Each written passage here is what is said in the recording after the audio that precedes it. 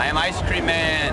We're here at Bonnaroo right now, backstage in the artist area, and giving away ice cream. It's been a great weekend so far. We came down with about 2,500 pieces, and it's been great. Got to see some Manu Chao, the National. Well, I wish I could have seen Hold Steady. They just got some ice cream. It's been an amazing week. Jim Jarmusch was just back there. Tell us what makes Bonnarooo special? What makes it different?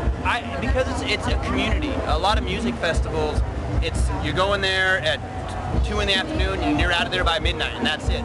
You're living here for 4 days. We're camping, not too far from the truck, and so you become a part of this with everybody, and everybody's just here to have a good time.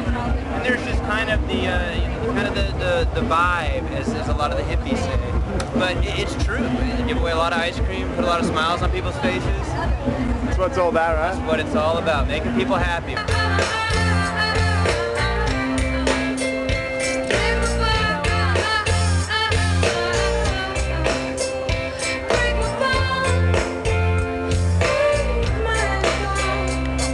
Bonnarooo, hi, Mom!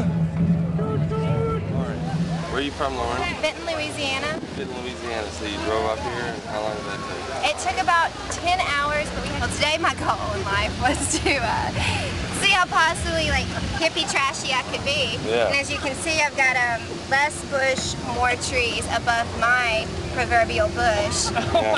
And during the day, the way I plan my outfit is to normally, I gotta dress as little as possible because it's too hot. Pretty much everything you can do while standing still, you can do while moving. The virus is gonna get better, gonna get better.